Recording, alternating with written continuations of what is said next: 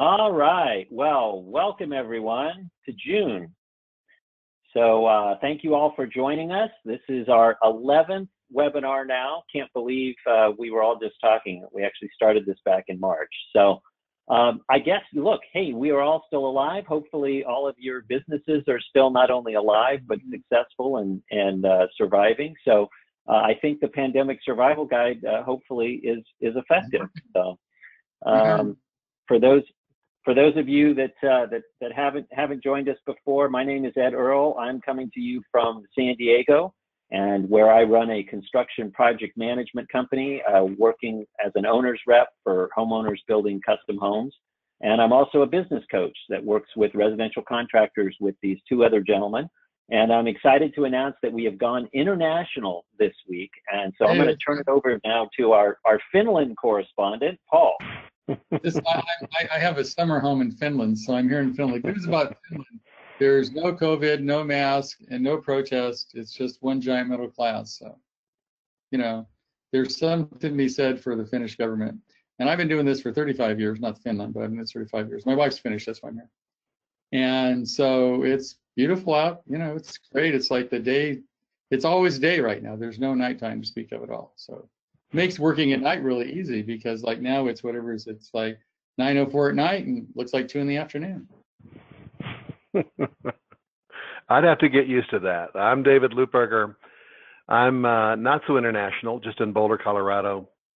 Former building contractor, so also a business coach working with Ed and Paul, and just trying to bring that practical experience to the table. And between the three of us, gosh, we talk to a lot of contractors every single week. Back to you, Ed. All right, David. Well, thank you. Yes, we talk to about 50 plus residential contractors every week. And over the last 3 months since this pandemic has started, we've gotten a lot of great feedback from our clients, also given a lot of good advice and recommendations. And so this webinar that we're doing every other week is our opportunity to share that with all of you. Looking at our list of attendees, I see we've got some current coaching clients as well as people that aren't. And that's the purpose of this webinar, is to really share all of this information and get it out to everyone.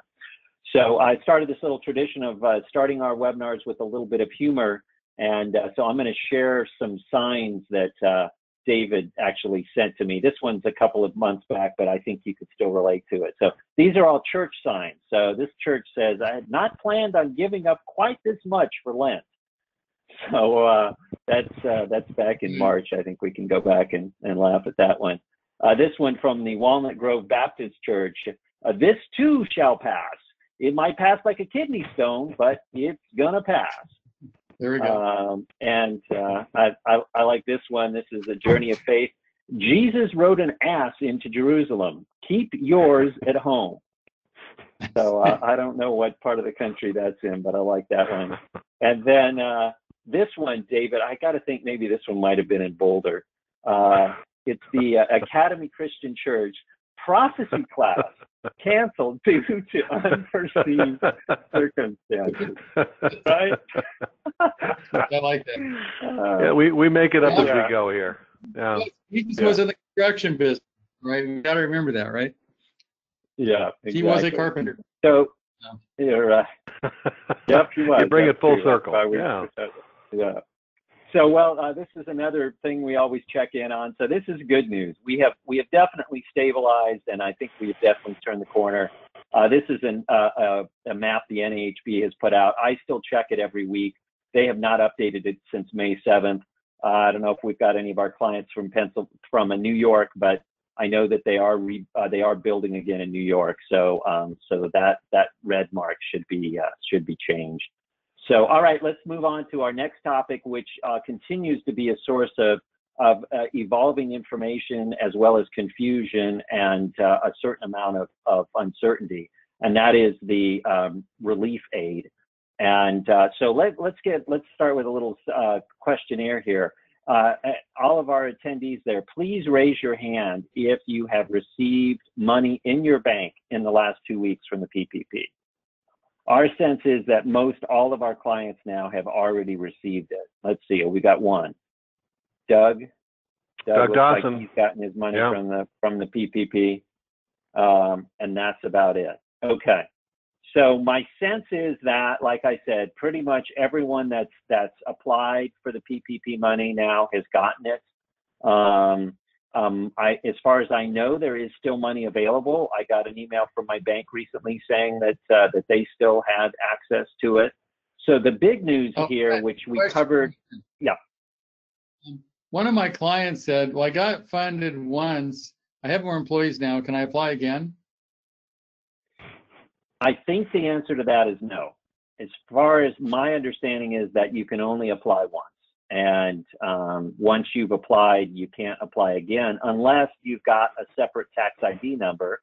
I don't know if Marcos is on this, but one of our clients, he's got like 2 or 3 different businesses with 2 or 3 different tax IDs. So if you have separate tax IDs, you can, but if you have already applied under the one tax ID, you can't apply again. So, all right, if you recall, for those of you that were on our webinar 2 weeks ago, the House passed this PPP Forgiveness Act. Well, last week on Friday, Trump actually signed it into law. So the Paycheck Protection Program Flexibility Act is now law, and that is huge because here are the 5 key points of this PPPFA. The first is that it extends the forgiveness period from 8 weeks to 24 weeks. Now, I want to be clear about this. While it extends the forgiveness period from 8 weeks to 24 weeks, you have to do more than just spend the money over that 24 weeks. You still have to prove that you didn't have a reduction in your employment level, right? So we've talked about FTEs, full-time equivalents. You have to prove that your FTEs at the start and when you finish are the same. But another thing that it did, and I'm going to jump to point 3, is that it allows you now to go, instead of having to do a good faith effort to rehire your employees by June 30th, which is the end of this month, you now have another extra 6 months through December 31st. Another key point of this provision is it used to have to use 75% of that money on payroll. Now you only have to use 60%. But again, now that you have 3 times as long to use it, you're probably going to use it all within on the payroll. It also allows businesses to receive payroll tax deferments, even if they're using the PPP program. So before, you couldn't defer your FICA FUTA payments if you were getting the PPP program. Now you can. And if somehow, some way you aren't able to get all of that money forgiven and you have to repay some of it, you now have 5 years to repay it instead of just the 2 years. So that's huge. So this pretty much will almost guarantee that most everyone will be able to get their full amount of their PPP forgiven. However, as we've covered in previous webinars, you still have to fill out that darn forgiveness application form, which is PIA, which is my acronym for pain in the ass. And so it's really a pain. And so Paul has found this. I'm hoping that this takes fire. It's only 23 pages of instructions, right? Yeah, right, exactly. So the big banks now are calling for a blanket forgiveness of PPP loans under $150,000, which I think is a brilliant idea, especially when you consider these statistics. So only 26% of PPP loan dollars are for people that borrowed $150,000 or less. So you still would have a fair amount of supervision, if you will, over 3/4 of the money that was given out. But 85% of the PPP loan recipients, probably most everyone on this call, would benefit. So it would be a great benefit to 85% of the borrowers, but for those people that borrowed more than $150,000, which represents 3/4 of the money, they would still need to fill it out. So I think it's a great idea. Hopefully that will catch fire with some of the legislation, and they'll pass that. Okay, so now I want to move on to the EIDL. That's the Economic Injury Disaster Loan Program. This hasn't gotten much interest lately, but that's because people were focused on the PPP. So let me see a show of hands. How many of you have received approval notifications from the EIDL program in the last 2 weeks? All right, that's what I thought. Okay, now we're seeing the hands go up. So that's exactly what I found as well. I got my first notification 2 weeks ago. I have 2 different tax ID numbers. I applied under both. So that's what we've seen. So now let me ask you this. You could keep your hands raised. How many of you have applied for the EIDL program since April? I'm assuming we're going to see probably even more hands go up. I know a lot of people applied back in April. I had a contractor yesterday contact me and say, Ed, what does this email mean? What is this EIDL thing? I already got my, my $3,000 back in April. And I said, well, this now is the loan if you want to apply for the loan. So I see that Mike, our client Mike, is on the line. He got his loan documents on Monday, and he texted me and said, hey, Ed, do you have a minute to go over these loan documents? And I said, yeah, sure. So I want to go over a few things with you about that in a minute. But the first thing I want to cover, which was a couple of people brought up, is for those of you that haven't yet applied for the EIDL, they've changed the rules. Just like everything else with this darn aid programs, they've changed the rules. And now the EIDL is only available to agricultural businesses. So for those of you that didn't apply for the EIDL before, unfortunately, right now. Now, what is an agricultural business? Is raising marijuana or having a farm, or that all count? Well, good. Funny you should ask. Right, well, here it is right here. Agricultural businesses include those businesses engaged in the production of food and fiber, ranching and raising of livestock, aquaculture, and other farming and agricultural related industries. So that seems pretty broad to me. So yeah, I think if you've got a pot farm, you can probably apply for the EIDL. So, all right. So for those of you that have gotten a notification, and once you click on your notification, you get your quote. In my case, I didn't qualify for the full 150,000. And then you click on this button for your status. Once you verify your identity and you complete your electronic disbursements, and then you get to this point of signing closing documents. So I did that 2 weeks ago. This week I got this notice which says your SBA loan application has been approved, and you click on view account, and it takes you to these loan documents, which are 19 pages long.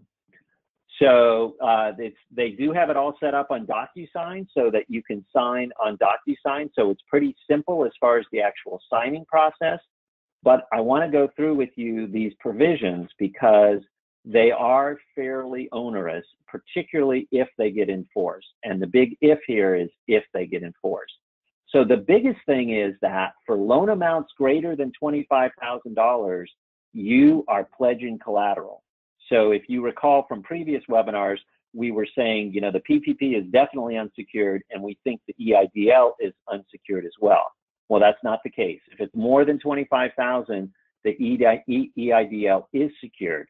And it's secured by this nebulous term of collateral. They are not, as far as I can tell, going to require you to identify your collateral. But the collateral basically includes this list of about 15 different items, which includes things like your inventory, your equipment, your deposit accounts, your credit card receivables, your basically almost any kind of form of cash that you have, except for real property and your firstborn. So is it simply a personal loan guarantee? Can we just say it that way? That basically right. You're signing, and whatever they can get access to, it's a personal guarantee. It's personal loan. You don't have to put your business up. This case, you put up your computer, whatever you have in your business, that all counts. Right. And so would you can say, Ed, that this is some old document they pulled up from 10 years ago that wasn't really relevant to this and they just used it? Yeah. It's actually from, if you look at the bottom, I don't think I have it on these slides, but it's from 2000. So it's literally 20 years old. Yeah, the loan documents are 20 years old. So that's why I think we need to take this with a grain of salt, because if you look at this, also look at the requirements related to the collateral. You can't sell or transfer any of the collateral. And you also can't take any other liens on any of your collateral.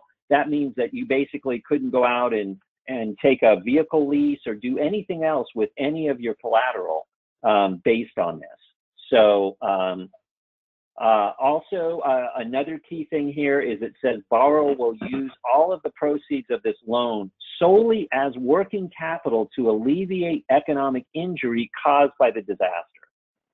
So I know some of our clients have actually talked about using it to go buy some lots to build some spec homes on.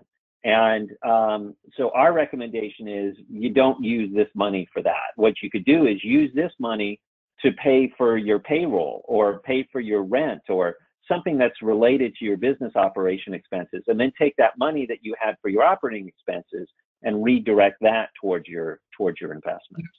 And it seems like it seems like this was written for hurricanes, earthquakes, fires. You know, exactly. It feels like when they talk about disaster, they were talking about the old definition of disaster, not a pandemic. Right. And so it doesn't apply. Where it was exactly, Paul, where there was a definable event, like you had a hurricane, your roof blew off, or you had some specific disaster. In this case, we're still in the middle of it, and we don't know when it's going to end. So, yeah, that's true.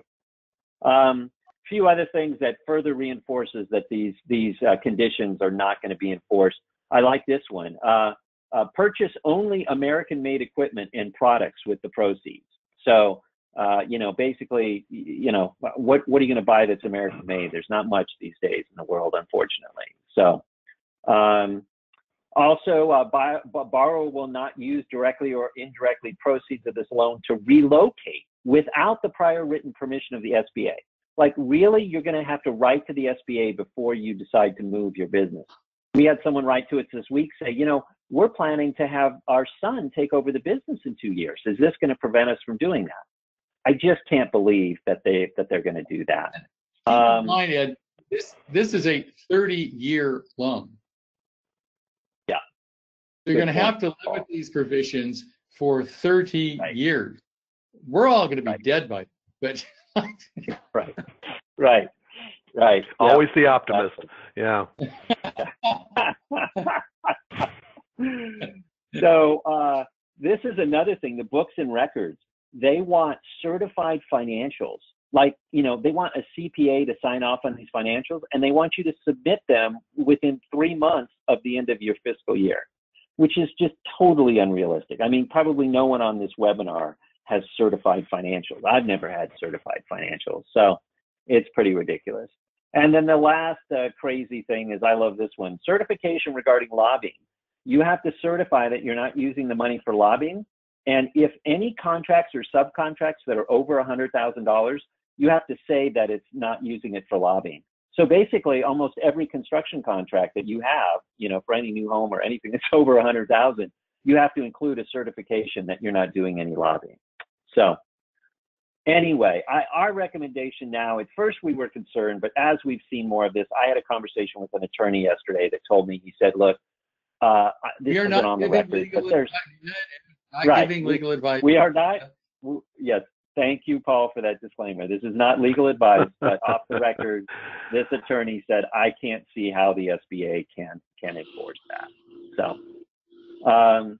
So I just want to go over for you here again. Check with your CPA and attorney and find out if they really think this 20-year-old document has any shot of being enforced by an agency that is way overburdened over the next 30 years. Right. Yeah. So now for some of you, you might go, well, you know what, forget it. I'm just not going to get it. And that was me. I was thinking that. And then I had a conversation with a financial planner yesterday. And I asked him the same question we've talked about here on a previous webinar of, how do you plan for the future when you don't have an accurate picture of the future? Paul brings up that great point that, all ability for a good business owner to make strategic plans is based on our ability to predict the future. And none of us can right now. And I thought this financial planner was really good. He said, the only thing we know, Ed, is cash is king. Cash is king now, cash is king in the future. And whatever you can do to improve your cash position now, I would do it. So I thought that was a really great point. Look, I don't need the EIDL right now for my business, but I don't know what's going to happen in 6 months. So I think I'm going to take it personally. I am going to take the money. I don't have to make any repayments for 12 months. I do, however, think that the interest is going to accrue.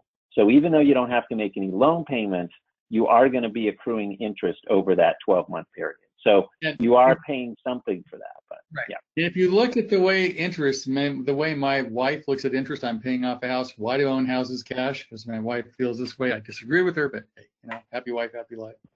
Yeah. That interest will end up being about $50,000 or $60,000 over 30 years if you take that long to pay it. Right. Wow. Exactly. Right. Yeah. Yeah. No, I mean, even if you let's say, just keep the number simple. If you have 100,000, if you were approved for 100,000 and you just want to hold on to it, for a year, that's $3,500. So basically $300 a month is what you're going to pay for the convenience of having at your disposal that $100,000. So if you multiply and again, times 15 on an average, so 15 years times $3,500 is what? Am I going to calculate? It's over 50 grand. Yeah. It's like a house loan. It's like $50,000 or $60,000 in interest. But then if you consider the inflation at 2.5%, and is the interest deductible, Ed? Yes, the interest is deductible. Yes. So. And that means that if you're paying on your tax credit like 2.5%, and one can make the argument that the money's free if inflation is at 2.5%. So depends how you look at it, right? Right. Exactly. So I'm going to actually do the official math. If you borrowed the full amount of 150,000 at 3.75%, that's your interest is going to be $5,625 for the first year. So that's $468 a month is what you're paying in interest. So, not insignificant, but to have the capacity of that 150,000. And remember, this isn't a line of credit. So the minute you sign these loan documents, that money shows up in your checking account. So you have use of that immediately. So, all right. Any questions, David, that we should answer at this time?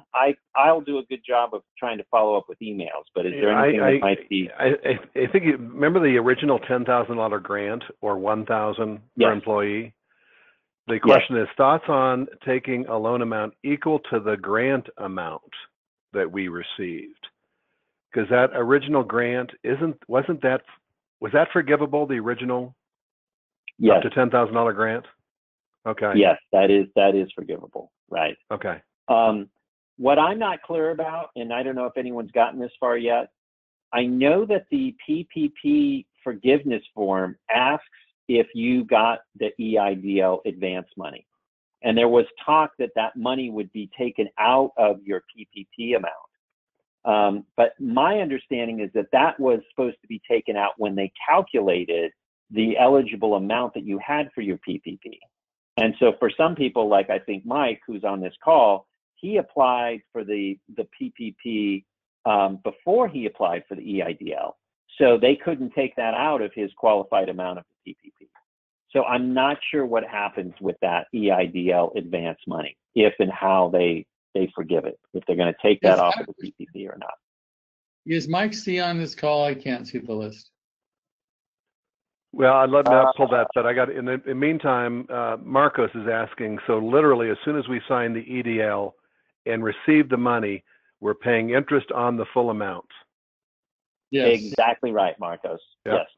So it's not a line of credit. It's not, I'll just take 10,000 now. If they approved you for 100,000, you're getting 100,000 in your bank account, and you're paying $3,750 a year for that $100,000. And Mike Concrite is on with us today. Is that who you're asking about, Paul? Yeah, that's that. No, it was Mike CA, and I don't see Mike. Mike's not on. Okay. So, yeah. All right. Okay. So let's move on here. We're just about to our half an hour mark, but I want to at least cover some more topic here. So we can talk a little bit more. We're turning the corner, right? We're in the pandemic reality check. We're way past the point of us all thinking it's going to go away soon. This was a report that the NAHB chief economist put out here a couple of weeks ago, predicting a sharp recession to come. And I loved how he pointed this out. He said, look, you really have to look at it in terms of 2 months, 2 quarters, and 2 years. And his point was, in 2 months, no one knows where it's going to be. Probably not much different than it is now. 2 quarters, hopefully we'll start to see some turnaround, but realistically, it's probably going to be 2 years before we really get out of this thing completely. Here's some other good news that actually came out this week. May represented the largest monthly increase in construction jobs since the government began tracking employment in 1939. Now, that being said, obviously April saw the biggest downturn, so that's how we could have the biggest upturn. But still, I mean, it's good news that at least things are starting to come back. So really, that gives us some good news and bad news, right? The bad news is your local construction market is going to decrease as a result of the pandemic. There's just really no way around this at this point. We were talking to Marcos this morning about Los Angeles and how the fact that all production entertainment companies have been shut down for months and still are. I mean, there's LA Times came out with a new set of rules that they're requiring for entertainment production companies to start again. And they're like, this is impossible. We can't film a television show or a movie under this. So your local market is probably going to go down. But the good news is that your construction business is such a small percentage of your total local construction market.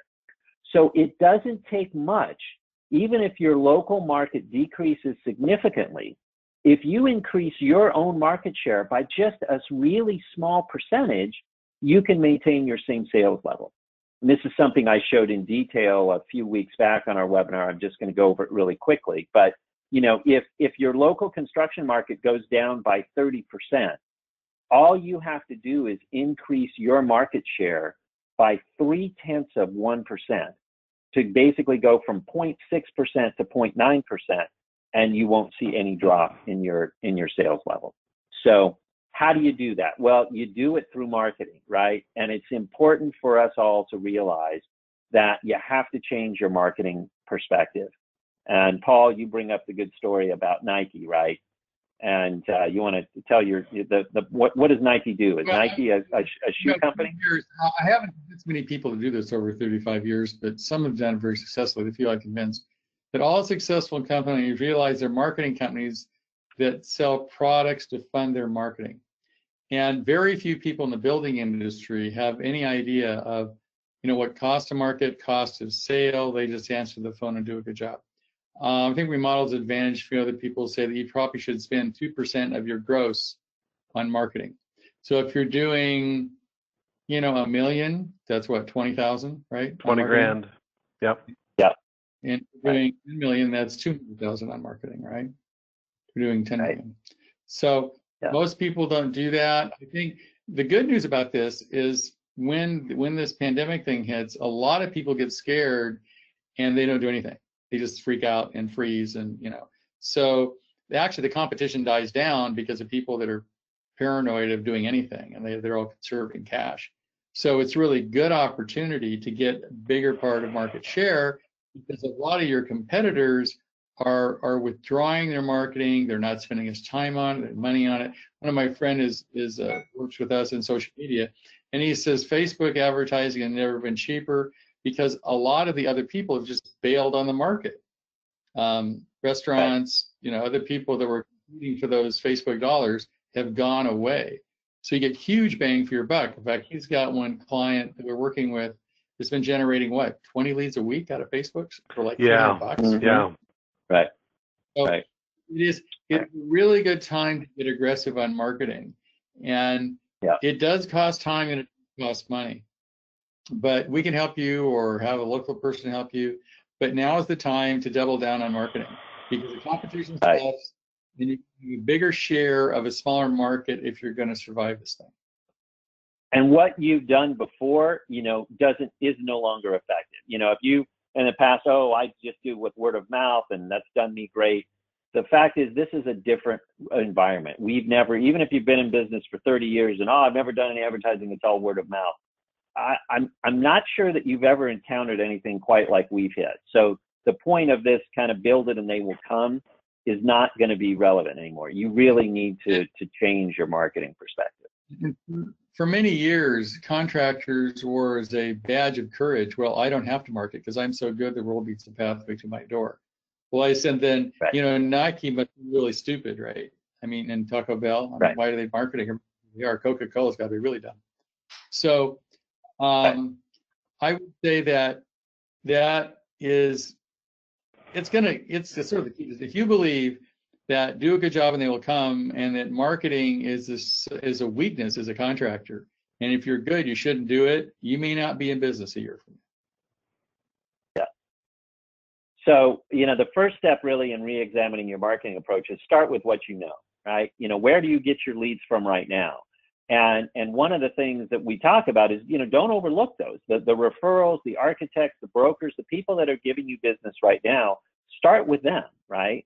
And then expand beyond that. So, and expanding beyond that can also mean expanding your scope of services, right? So maybe if you are just a custom home builder, you might want to expand back into remodeling and work in areas that you haven't previously worked in. So, and I successfully across the board, that the clients we work with about 50 contractors between two guys and a truck that do 500,000 and some guy that builds 150 houses a year, everybody in between.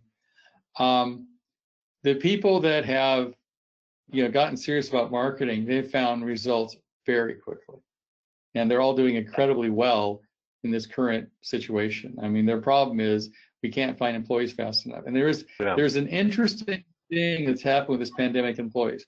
You would think, hey, everybody's out of work looking for a job, no problem, we should be able to find employees. Well, that worked for a while, but then we realized in the lower echelon employee, if you had a job, and for example, as a lifeguard or a waitress or something, you may be making more money than you've ever made in your life by staying home. So with the 600, I mean, if you're making, let's say you were making 800 a week and you get half, that's 400 a week, and you get your other 600 a week, that's 1,000 a week for staying home. You're basically making 2,000 a year by staying home. It's hard to motivate those people to go out and work, and that may be over in July. But right now, on the lower paying jobs, we're having a harder time finding people because they don't bother. They're just staying at home collecting unemployment. Yeah. And then the last point on this slide is also to get creative with your marketing budget, right? Find additional resources that you can use. Again, that EIDL loan might be a way for you to use that for marketing. I think that's a complete justification that if you were to say use all of your EIDL on marketing, that's absolutely in response to the disaster. So. And then what Paul said earlier, which is, recession is a time to increase your marketing, not decreasing it, right? And as Paul said, because your competition is cutting back, a lot of people will cut back on marketing, and so that will make yours even more effective. So one of the illusions that illusions that builders have is that they feel that once they get the business, they're going to spend the money on marketing and employees, which is totally backwards to the way most businesses run. You spend the money on employees because every employee makes you money. You spend the money on marketing because marketing produces results. So you spend the money on marketing employees before you get the work, to get the work. You don't wait for the work to come before you spend the money. And a lot of contractors haven't quite figured that out yet.